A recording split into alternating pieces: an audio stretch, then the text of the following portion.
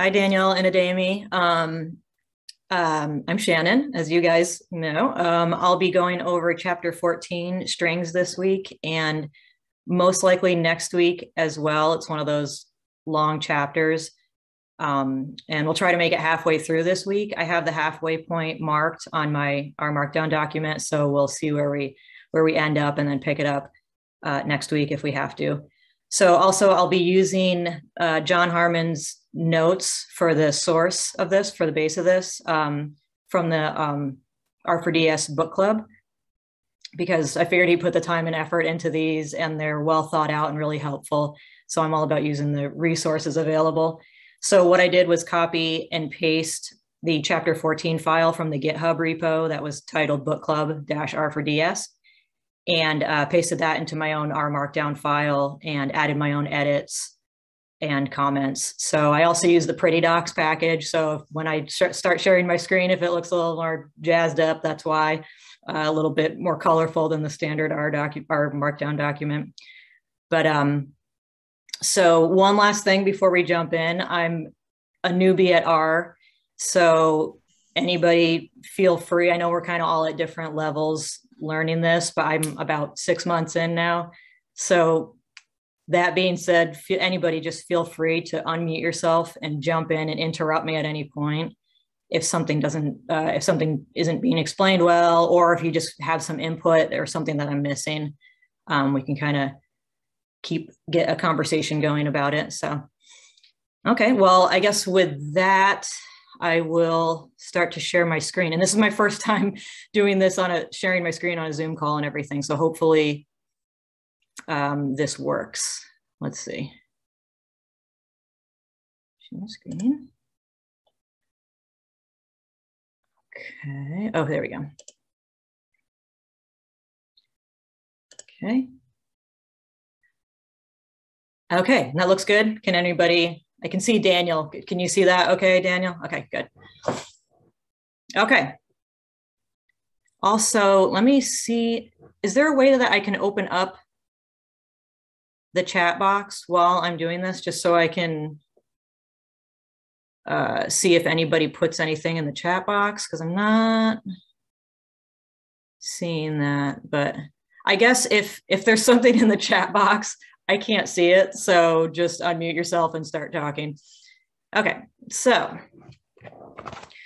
like I said, this is the source right here. This is where I got the majority of this information from, is from this. So if you want to kind of go back and look at that, the source document, you can check it out here. So could you please post that source in the chat, please? That would be nice. Please, thanks. Yeah. Let's see.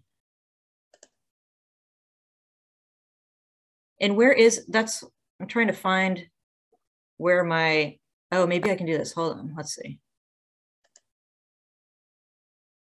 Nope. Nope. Nope.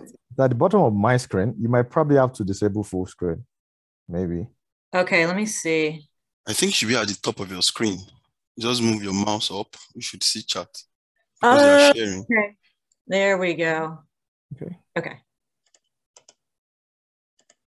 There we go. And, oops. There. Thanks, Adami. Okay, so now I'm going to move this. Sorry, we'll get going in a second here. Screen sharing. So now I just need to get back to my screen that I was at.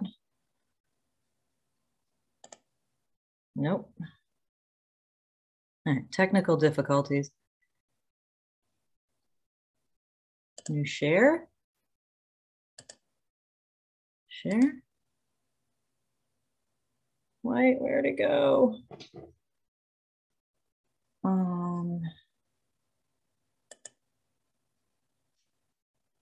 Maybe if I just open this back up. Can you see that? Is it showing the strings? Yeah. I mean, I can actually see your screen all through. Okay, yeah. Okay. All right, here we go. Now I have the chat box too, so I can actually see if somebody posts something in there. Okay. So So the learning objectives for this chapter, by the end of this chapter, we should be able to manipulate character vectors using the string R package, functions from the string R package. We should be able to use regular expressions or regex to match patterns in strings. We should be able to match simple characters, anchors and boundaries, character classes, alternatives, and repetitions and patterns. We should be able to use grouping and regex grouping and back references to match previous matches. Also, we should be able to use string R functions and regex together to manipulate strings. We'll detect pattern matches, select subsets, count patterns, extract group matches, replace patterns, split strings, and locate matches with all different string R functions. We'll learn how to use other string R matching rules to find specific patterns, use regex patterns with base functions such as apropos and dir. And finally, we should be able to describe the relationship between the string R package and the string I or string E. I'm not sure how that is pronounced, but we should be able to describe the relationship between those two. So essentially, in this chapter, we'll be learning about the string R package and regular expressions and how to use them together to work with data that's in a textual format. So regular expressions make up the backbone of textual searches, and this means they really make up the structure for it. They can be really powerful. A regular expression is a sequence of characters that specifies a search pattern in text. They translate your search into computer code, and many programming languages provide regex capabilities, either built in or via libraries, and luckily R is one of those languages. And most string functions work with regular expressions, so this should kind of make more sense as we go through the chapter. They can be really powerful for doing things like sentiment analysis and just searching like web scraping and things like that. It can be pretty cool. I was learning, I didn't really know much about them. And by the time I got to the end of this chapter, they're pretty interesting. I'm excited to learn more about them just because it seems like you can do a lot with them. So here, maybe I'll try to do this. So here is the detail site for the, there we go. I'll put these both in the chat. This is the detail site for the string R markdown, or for the string R package. You can get all the details in there. So there is that. And then this is the good old string R cheat sheet, which I love. I have a whole folder on my desktop that's just all R cheat sheets that I reference a lot. They're really handy. Address, and then I'll put that in the chat box here. There we go. So the prerequisites for this, we'll be using the string R package, which is just part of the core tidyverse. So we'll just install and download, or install and load the tidyverse package. So for string basics, you can create strings with either single quotes or double quotes. Double quotes are preferred because strings are printed using double quotes. Well, not because, but it just is a little bit more consistency when you get your output that's in double quotes. If you write them in double quotes, it just makes it a little bit simpler, especially if you're learning. Single quotes are normally only used to delimit strings containing double quotes, which we'll see an example of in a little bit. It is recommended though, whichever one you choose, just stick with that format throughout the script to kind of keep it just for consistency's sake. And here's two simple examples. These are both strings. They're both looked at the same way in R. This one is delimited by single quotes, and then the one below it is delimited by double quotes. R looks at them as the same thing. So during scripting, if you do not close a string, but you try to start a new line, you'll see that plus sign entry. And how you get out of that is just hitting the escape key so you can go back and close out your quotes. I didn't think this was going to be a problem because of the autocomplete in RStudio. So I didn't think it was going to be an issue, but I actually did run into this a few times when I was practicing putting in some regular expressions. This happened. So I was like, and it happens in the console. So you just hit the escape key and it brings you back and you're able to close out your quote and close out your expression so you can execute it. So one of the more tricky things to remember when using regular expressions is the backslash when you literally want to use a special character in a search. the backslash is used to escape the character that follows the backslash in order to use that character literally.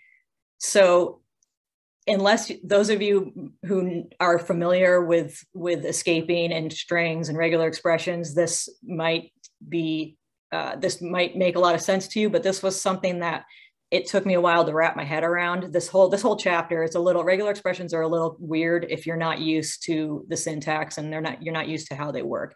But this is kind of the beginning of why they're sort of confusing, is the backslash and the special character usage. So to kind of break it down and make it simple, the backslash escapes the following character. So you can use it literally in a textual search. So here's an example.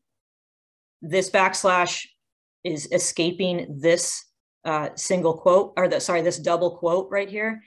And it needs to be escaped because it is within a double quoted string. And that's what we mentioned earlier. This one is a single quote. It needs to be escaped because it's in a single quoted string. If this were in a double, if it was a single quote in a double quoted string, we wouldn't need to escape that.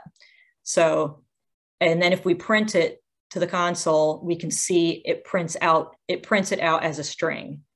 So this looks kind of weird because it's printed out. This one doesn't have the backslash, this one does. But that's correct. That's the way that it's supposed to print out when you do use the print function. So by printing to the screen, we're treating the output as a string. If we want to execute it as a regular expression, however, we have to use write lines. So here's an example of that. Same two variables here. We use write lines and we just get the actual expression out of it. Write lines output, we use write lines to output to see how R views your string after all the special characters have been parsed. And also I watched the previous video from the Cohort 5 on this, and one of the, I think it was the presenter there, brought up a good point that, or no, it was actually John who brought up a point. He said he uses cat instead. And it's short for concatenate and print, and it's shorter to write, and it does the exact same thing. So if you do cat, an example of that here. Here's write lines for double quote, we get that. Cat for double quote, same thing. So the cat function is short for concatenate and print, and it outputs the object concatenating the representations, which is just what the help menu said. So I was kind of like, I'm just going to copy that down. It sounds a little confusing, but you can get a lot of information on that if you want with seeing the help menu for cat. So this is what we mentioned a little bit earlier. Single quotes need to be escaped by a backslash in single quoted strings, and double quotes need to be escaped by a backslash in double quoted strings. So this was an example that I found helpful. I think this was just also from, this is from a help menu, that these two are identical. And it's a good example because they show there's both double quotes and single quotes within the string. So we can see this string here is delimited by single quotes. So that means that the double quotes within the string, this one and this one, do not need to be escaped. However, this single quote, which is acting as an apostrophe, does have to be escaped. And then the opposite is true here. This is delimited by double quotes. So the double quotes have to be escaped by the backslash, whereas this single quote right here does not need to be escaped. So this is just saying that these are both identical. So there's a handful of other special characters that you should be aware of when working with strings. I put a list below. The common are \n for new line and \t for tab. And you can check out the complete list, which I listed most of down below. I'll move this up here. By requesting help on double quotes within a single quote or a single quote within a double quote for your help menu. And that will bring up all of your special characters. And this is this list right here. So I'll scroll down a little bit. You can also use Unicode here for strings to represent a code that is, it's a way of writing non-English characters that works across all platforms. So this is, I think it's mu, I think is what that symbol is. It's for like mathematical equations. And then also, I thought this was kind of neat, you can search for emojis. So if you're searching a document and you want to pull out all the thumbs up or all the smiley faces or whatever, you can search for the Unicode for emojis. I had to write it like this because it wasn't working with my R Markdown package for some reason. So this was just kind of a go around that I found to make this actually show up. But when you're actually performing the search, it should hopefully just work by putting in the Unicode for the emojis. And then here's a link here that you can find all of those values there. So I'll just put that in there. Okay. So these are kind of what I mentioned. You can find these from the help menu, and these are the string special characters.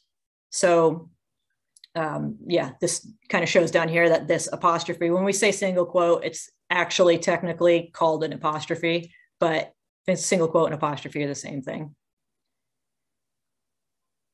So multiple strings are often stored in a character vector, which you can create with C, which we've used before. That's pretty standard.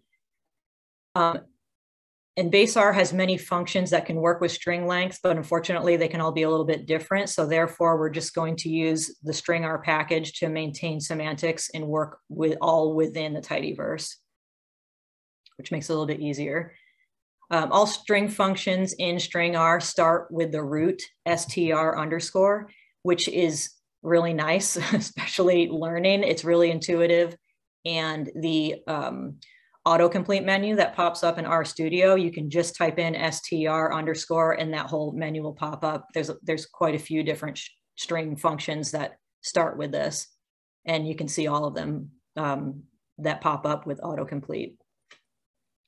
So stir length is a pretty straightforward one. We can put a character vector in here, and notice this one has an NA. Put that in as the argument to stir length, and it will return the number of characters in each string. So this is 1, this is 18, and then there's an NA. Notice the 18, it does count, it counts every character. So it even counts these white spaces count as a character. So that's all included in the 18. And then NA is an NA. We'll talk about that in a minute.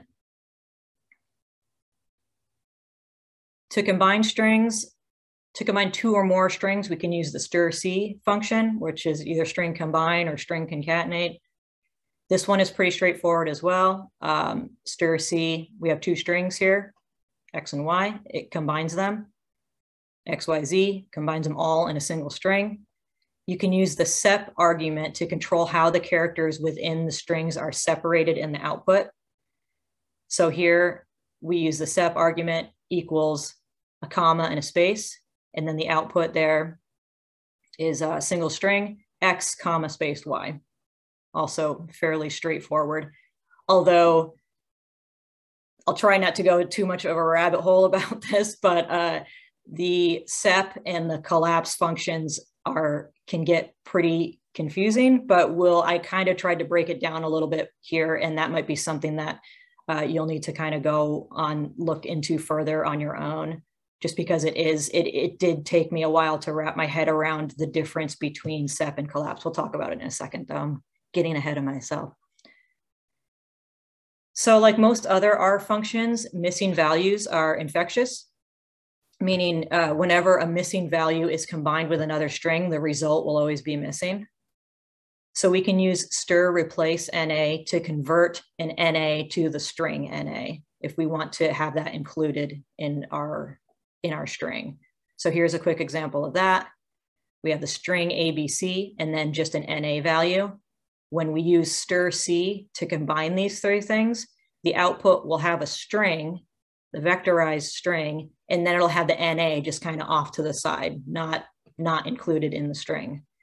If we want that to be part of a string, we'll use stir replace NA in this, basically this same argument, but instead of just X, we'll do stir replace NA X, and then we'll get returned the vectorized 2 strings with the NA included in the string. So this is a little weird. It was a little confusing, but so As shown above, the stir-C function is vectorized like a lot of other R functions, and meaning it will automatically recycle shorter vectors to the same length as the longest. So here's an example of that right here. So say we have, we're using the stir-C function, meaning we want to combine these three strings. We have a string here that is this length 1, it's a single string. We have a vector of strings here, which is a length 3, and then we have one more single string here at the end. So what this does in the output is it returns 3 strings that are each of the length. They have, the shortest one is the length of the longest one. So another way of putting it is that the shorter arguments or elements or inputs, all the same thing, automatically recycle to the same length as the longest. So in this example, the shortest input has a length of 1, which is this. This is a length of 1, and this is a length of 1. And the longest has a length of 3, which is this vector, has a length of 3 characters in there, or 3 strings, I should say. So our output is a character vector of length 3. So essentially what this is doing is showing prefix A suffix, prefix B suffix, prefix C suffix, and that's what our output is. So that, I get into that a little bit in a couple minutes here, but I don't go too far into it because this really it got a little confusing, but I think I got it kind of squared away. But so objects of length 0 are silently dropped, and this is particularly useful in conjunction with if. So here's an example of this, although I don't think this is the greatest example, but and I'll tell you why in a minute. But here we have an object. I just put my name in there, object of a name. Here's another object. And here is one that is a length of 0 because false is equal to 0. So we use the stir-C function to try to put all those together. And then we put an if statement in, and this object here is a length of 0. So it will be silently dropped in the output. I found this example to be confusing because the object birthday is length 0 because it's false and therefore silently dropped. So that part I understand. But since this is the case, why would we even include it in the if statement if it will never evaluate to true? So what's the point of even having an if statement if it's always going to be false? So I thought maybe, and they talked about this in the previous video, the cohort 5 video, but I thought maybe a better example would be to set the birthday object to a date and then make the if statement if system date equals birthday, then it would evaluate to true. But then if we assign a date to the birthday variable, it would no longer be of length 0. So I'm kind of stumped on that one. I don't want to get too hung up on it, but it might be something that I'll understand more when I learn more about this. But for now, I just didn't. I mean, I understand that it's dropped, and there's nothing in here indicating that it was ever there in the first place, meaning it was silently dropped. But I just don't really. I'm not sure if it's a bad example or if I just don't know enough about it to know if it's maybe a good example. But anyway, so finally, if you'd like to collapse a vector of strings into a single string, we'll use the collapse argument. So in this example, instead of just having 3 strings, we have a vector inside of here. So this is we're using the stir-C function with a vector, a concatenate vector of 3 different characters. So that will come out as 3 different strings. This collapse argument defaults to null in the stir-C function. But if we put something in there, it will separate these things by a comma.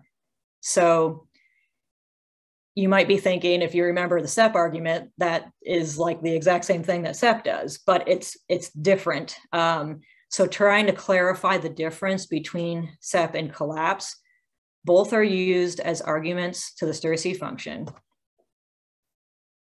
The sep, if we use in this, just for example purposes, I'm going to use the comma space for both of them. Sep equals the string of comma space will return the same number of strings as the longest input, which is what we looked at in that previous example.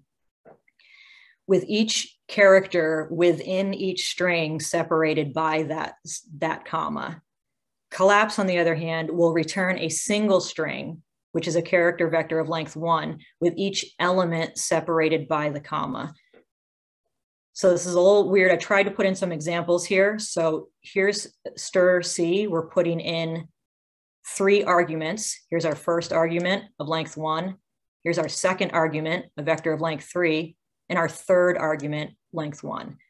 We're using the sep. So sep is going to return the same number of strings as the longest argument, which is 3. So here, and it's going to separate them by this, whatever character you put in there, whatever string you put in this sep string. So it will return 3 different strings, all vectorized, and then the separator is going to be within those strings. So that alongside collapse, same thing, same argument. We have length 1 argument of length 1, 1 argument of length 2, 1 argument of length 1. Using the collapse function, it puts them all within a single string and then separates them by a comma. So I was like, okay, well, what if we want to use both of those? What would happen? So I'm not sure exactly the case. Once again, I don't know enough. I'm not as experienced enough in R to know the case when this may come in handy. But I was wondering, like, what if you tried to use both sep and collapse? And what it does, and just to make it so it wasn't confusing, I used the OR operator here for collapse, or the bar, whatever that's called, for the collapse symbol, just so we could see it, how it plays out. And that is X, it collapses and it separates. So it collapses by the element, and then separates by the, or sorry, it collapses by the argument and then separates by the element, if that makes any sense. And it's all in one string. So that's kind of the important part, is that collapse will return a single character vector, a character vector of length 1, whereas sep will vectorize and it will return as many as the longest argument. So it's a little confusing, but I feel like I could probably spend an hour alone just talking about that. And from what I understand, that's what I went online and I was on GitHub. I was looking at different forums, and it seems like I'm not the only one who was a little confused by what's going on here, because a lot of people had questions about it, and I found quite a bit of information online. So it's a little weird, but we'll kind of leave it at that for now, just in an effort to move forward here. So here we go, subsetting strings. You can extract parts of a string using stir sub, as well as the string, as well as the string. Stir sub will take the start and end arguments, which give the inclusive position of the substring. So in this simple vector here, this is also pretty straightforward. Our first argument is the string, is the vector or the object, and then we want to pull the first letter through the third letter of each string. So first through the third, first through the third, first through the third. And then negative numbers count backwards from the end. So we want to pull the third from the last through the last, or the third from the last through the last. And that's what we get right here. So note that stir sub won't fail if the string is too short. It will just return as much as possible. So if the string is just a single character, but we're asking it to subset the first through the fifth character, it will only pull the first character. It won't give NAs or something like that. It'll just pull that first character and call it good. So you can also use the assignment form of stir sub to modify strings. Here's an example of that, where we're pulling out the first character and only the first character from each one of the strings out of that variable. We are using the stir to lower function, meaning we want it to be turned from uppercase to lowercase.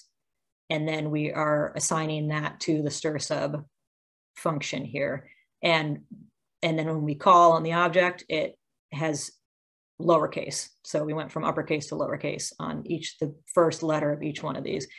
So in my experience, my short experience learning R, I've seen that function quite a bit when I'm looking at code. So that stir to lower, stir to upper, I've seen stir to title before, and I just didn't quite understand it.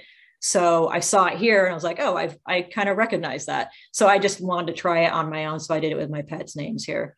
Ginger, Bert, and Junior. That's my dog and my 2 cats. So did the same thing, just took the first letter, only I wanted to go opposite this time, wanted to make the first letter uppercase. So I did stir to upper pet names, and it came out Ginger, Bert, and Junior. So locales, alternatives to stir to lower is stir to upper, which we just talked about, and stir to title. Changing cases is a bit more complicated than it first appears because different languages have different rules for changing case. It defaults to English just to ensure consistency across platforms. This is another example where I was kind of like, I wasn't sure if it made sense or not. But so Turkish has 2 I's with and without a dot, and it has a different rule for capitalizing them. So to turn these into uppercase, it just using stir to upper, which is defaulting to English, our output is an uppercase I and an uppercase I. Whereas this stir to upper uses the locale, specifies the locale as Turkish here, and it returns the same output. This might be something just with my computer or something like that, but the point is to know that it defaults to English, and different languages have different ways of capitalizing their letters in their alphabet, and you can define that in the locale argument for stir to upper or stir to title as well, because stir to title takes every character and makes it all caps, everything capital. Locale is specified as an ISO 639 language code in Wikipedia. Sorting, so because of this, sorting and order are also affected by locale, and that makes sense because different countries have different alphabets.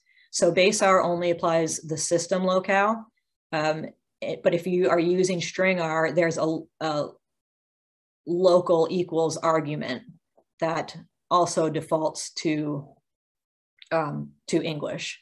So here's a quick example of that. This is defaulting to English. If we want to alphabetically use stir sort to alphabetically order these words, it should be apple, then banana, then eggplant. And that's what we get as the output here because we're English, or it's defaulting to English. However, if we want to sort these and we want to use the Hawaiian alphabet, it's apple, eggplant, banana. So apparently E comes before B in the Hawaiian alphabet, which is interesting. So for the exercises, I went ahead and answered ones, I answered most of them. If anybody wants to say anything about any of them, just jump in, write something in the chat box or unmute yourself. Some of them, I think there's some of them that I didn't answer, but I kind of just went ahead and worked through them. So this says in code that doesn't use string R, you'll often see paste and paste 0. What's the difference between the two? What string R functions are they equivalent to? And how do the functions differ in their handling of NAs? So I just looked up the help menu for this. So paste converts arguments to character strings and then concatenates them. Paste 0 is the same function, but slightly more efficient. In the string R function they are equivalent to is stir-C, which we've just been talking about. And the major difference is that paste automatically coerces NA to the string NA, whereas stir-C requires stir replace NA to do this. To me, that's what I saw as the main difference. There might be something else that is a big difference, but I saw that's what kind of popped out to me as being the biggest difference between the two. In your own words, describe the difference between the SEP and the collapse arguments to stir-C. So this was another kind of trying to get into that. So I think we went over that enough, but I'll just say it quickly. in the sep argument, when defined in the stir-c function, the sep argument will output the same number of strings as the length of the longest input argument, following the usual recycling rules. Essentially, I don't know if I want to get into this, but so essentially putting the sep string, whatever you put, as in our example, we used a comma and a space. The sep argument essentially puts that string in between each column while keeping each row a separate string. And this is if you're thinking about your stir-c object as a matrix. I'll kind of, if you search the help menu for stir-c, it's very helpful, and it talks about picturing your stir-c arguments as building a character matrix, and that really cleared a lot of things up for me. So if this kind of isn't making sense between the stir and the collapse, like what it's actually doing, check out the help menu for stir-c. It is really helpful. So here's just a quick example, another example. If we're using stir-c with the sep argument, we are pulling, we want to put the string letter, then we are pulling the data set letters, which is just the English alphabet, A to Z. We want to separate them with a colon and a space, and this is our output. We're using the sep argument, so it's returning as many character strings as the longest argument, which is this one. This is letters, it has 26 objects or 26 strings in there. So this letter here, which is 1, is at length 1, is recycling to length 26. And they're being separated by this colon in the space. So that's why we get 26 strings here. Longest input argument has a length of 26, therefore letter is recycled 25 more times to match that length, outputting a vector length of 26. The collapse argument defaults to null. If it is not null, the collapse string will be inserted at the end of each row between each element. So this is another time talking about it like in the matrix form, if it's a matrix. And I actually wrote this, I drew this out. I drew on a piece of paper with a pen, I drew out the matrix and then that also helped me with what was actually happening with the sep and the collapse functions. And that was really helpful too. I'm kind of, that I need to sort of see how something is working. My mind doesn't work that way where I can just read something and then completely understand it. I need to actually kind of do it out physically and look at it. So a little bit more visual learner. But so yeah, I think the main point is the collapse argument will return a string length of 1. So here we use that same set, letters, which is 26, length 26, and the collapse function. Instead of putting it in 26 different strings as a return, we're getting one single string all separated by the comma and the space. So we will use stir length and stir sub, use stir length and stir sub to extract the middle character from a string. What we do if the string has an even number of characters. I think they meant odd number of characters, because if it's an even number of characters, it'll just take the one at the halfway point. So I did it with odd. Stir length provides the number of characters in a string. So once we have this number, we can just divide it by 2 to find the midpoint, and then enter this as the second and third arguments to stir sub. So if you recall, the second argument is the first letter we want to pull the subset from, and the third argument is the last letter that we want to pull the subset from. So if the string has an odd number of characters, it will round down to the nearest whole number and provide the character at that position. So here is an example. This is from where I am. The weather there in January is cold and wet. Keep in mind, this is counting the white spaces as characters. So when we did stir length, there's 45 characters within this string. That's also including the period. So if we take stir sub to find the halfway point, if we just take that, divide it by 2, and this right here is our, this is where we want to start pulling the subsetting from, and this is where we want to stop subsetting from, and we want it to be the same since it's halfway. So we just divide each by 2, and it returns J, which is this J from January. So half of 45 is 22 and a half. The character J is number 22 in the string. So that just kind of shows that if it's an odd number, it'll round down. Instead of, it won't pull the 23rd character, it'll pull the 22nd character. So what does stir wrap do, and when might you want to use it? This one, I just did a quick answer to. Stir wrap strings into nicely formatted paragraphs. It follows this algorithm that we probably don't need to know. This is important when using typesetting services like LaTeX. I didn't put that answer in there. I'm not really familiar with that. Maybe some of you are more familiar with that. But basically, it turns a big long string into a nicely formatted paragraph. And you can do indents and line spacing and character length and all that stuff. It's pretty handy for that. What does stir trim do? What's the opposite of stir trim? Stir trim removes extra white space from the start or end of a string, and stir pad is the opposite, and it adds white space to a string. Write a function that turns, for example, a vector into the string. Think carefully about what should we do if given a vector length of 0, 1, or 2. This isn't writing a function, but I figured since we haven't gotten into that yet, I didn't want to try to write a function. And actually, when I was reading this, there is a function that does this. It's on the R cheat sheet, and it's called stir flatten.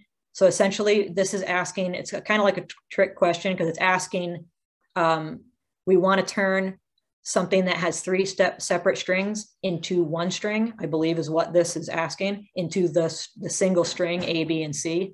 And from what we learned, what does that is the collapse function. So basically, we're just taking 3 different strings here, and that I believe is an empty string, and then we're collapsing it into one string. So that we don't need to write a function, an original function that does that, because collapse does that, and the stir flatten function also does the same thing. So matching patterns with regular expressions. To learn regular expressions, or regexes, we'll use stir view and stir view all.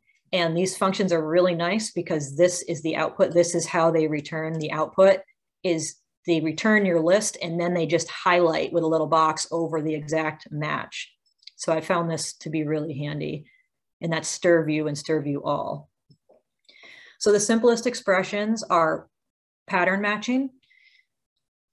So if we want to match, take this string here, or take this vector, character vector, and we want to match an A and then an N, that exact match, and we put that into stir view, it will return the A and the N. Notice it only pulls the first A and the N and not the second A and the N. If we wanted to pull the second one and every one after that, we would use stir view all. But stir view just pulls the first instance from each string. The next step up in complexity is the dot. This is kind of hard to read, but it's the period, or the dot, which matches any character except a new line. So in stir view, we'll pull that same object, and then we'll search for the pattern match dot A dot, which translates as any character, then an A, then any character. And then so it'll return BAN EAR. Notice also it's only pulling the first one. It's not pulling this second one here, because it already pulled one here. It's not going to pull a second one out of the same, it's not going to match a second one out of the same string. And also notice that it doesn't pull this because there's no character to the left of the A. If we want to match this pattern exactly, there has to be a character. It can be any character, but there has to be a character to the left of the A as well in this case. So in the above example, we're using the dot or the period as a special character, meaning we want it to match any character. That's its superpower as a special character, is to match any character.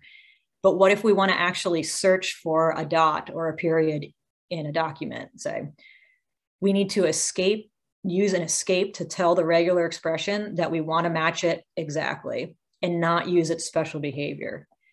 So like strings, regexes also use the backslash to escape special behavior. So strings use a backslash and regular expressions use a backslash. This can get a little confusing, but tried to straighten it out here. And I'm still kind of figuring it out, but just know that strings use backslash to escape special characters and strings, and regular expressions also use the backslash to escape characters with special behavior, essentially making them not special.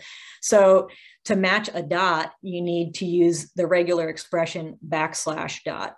That escapes the dot, making it a literal dot. So unfortunately, this creates a problem. This is what I was just talking about. Because we use strings to represent regular expressions, and backslash is also used as an escape symbol in strings.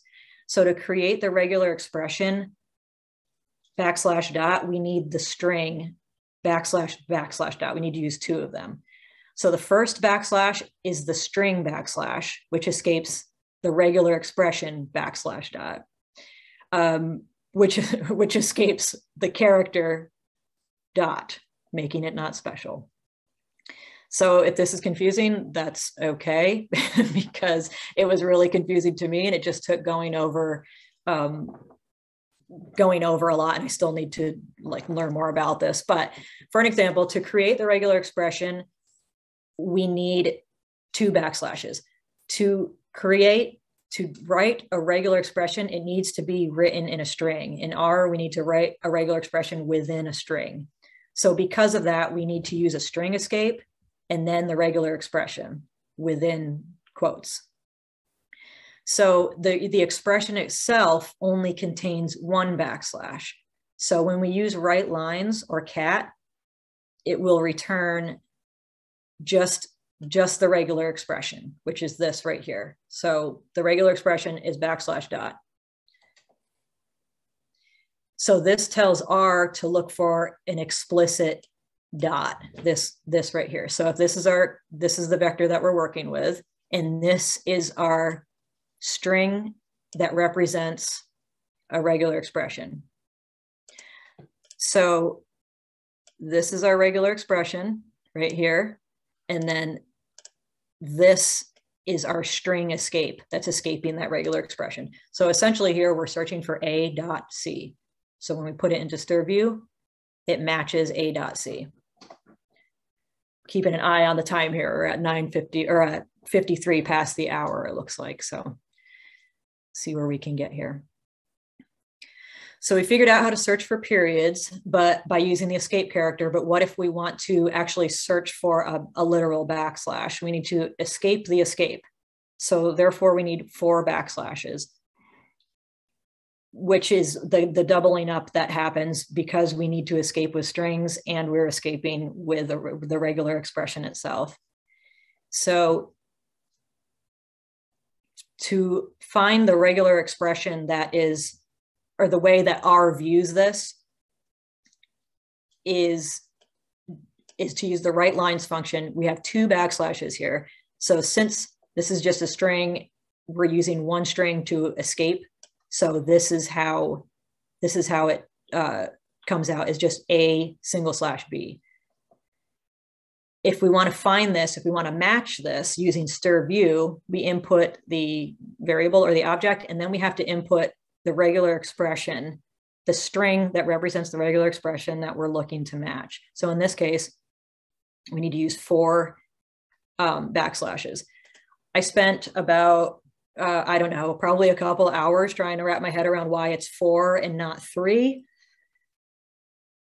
But I'm still trying to figure that out. It's been keeping me up at night. Why is it 4 and not 3? But I just need to accept that that's a rule. If we want 1 backslash, we need 4 backslashes. So that's just kind of, I was like, I'll figure out the details later, but for now, I'll just accept that I don't fully understand it. And I am going to just accept that that's a rule, and that's the way it is. 4 backslashes means 1 backslash. So for the exercises, explain why each of these strings don't match a single backslash.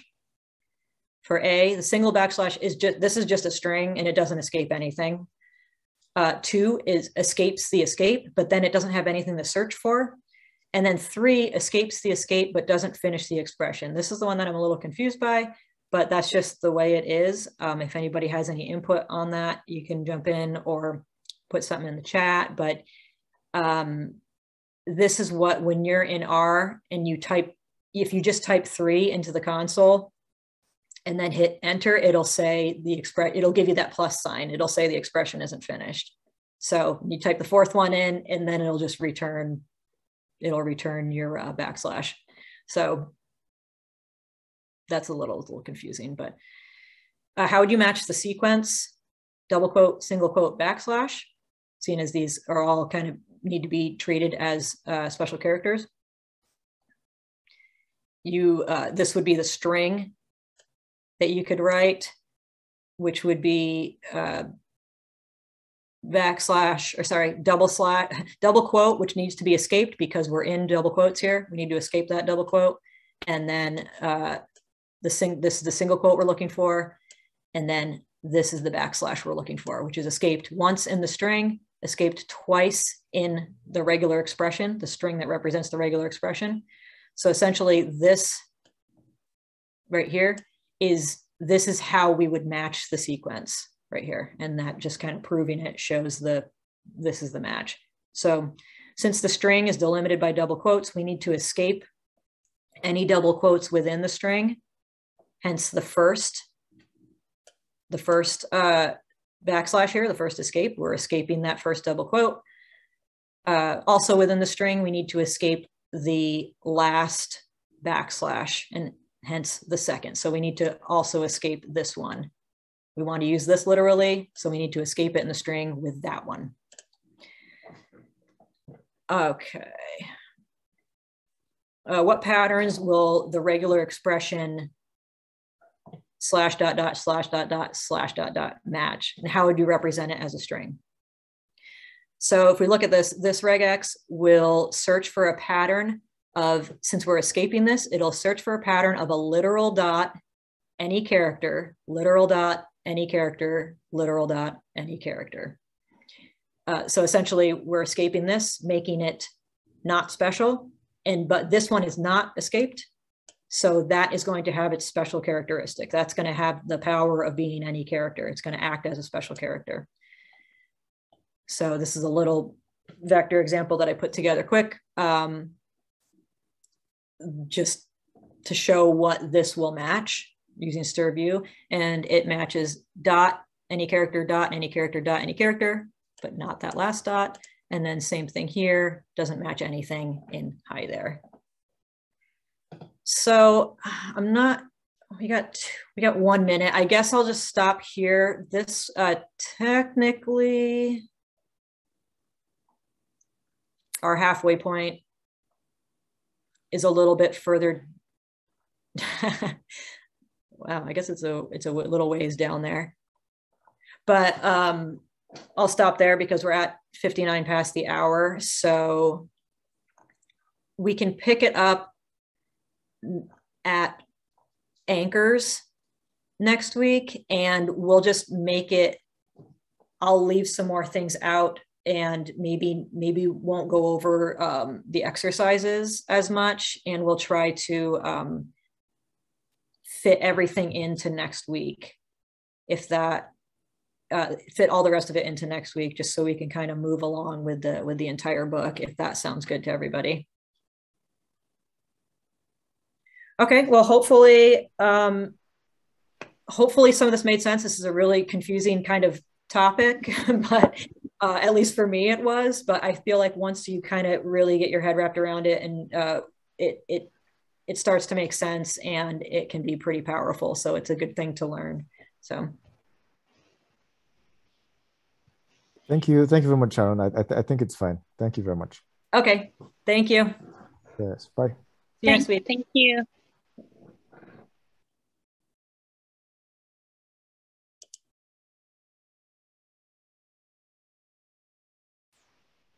Hi, Sharon. Hi. Yeah, this is Hong. I just have a thought about the 4 black slash. I'm thinking, I'm not sure if that's correct, but when I think about like the parentheses, when you, right? So the first one, the fourth one, maybe work like to separate the character before that and separate the character after that. So the first one and the fourth one maybe work like a parenthesis. Oh, I see what you're saying. Yeah, then the second one maybe work like the escape function, and the third one will be the real back slash actual one that we need looking for. I'm not sure if that is correct, but just a thought in my mind. Okay, yeah, no, I like that because I didn't even think about it that way. I kept thinking about how to approach it, and that's kind of, I kept thinking in my mind, I was like, that last backslash is the literal one. It didn't occur to me to think that maybe that wasn't the case. So so you're saying if maybe the third backslash is actually the literal one and the outside ones are acting as parentheses. That's a good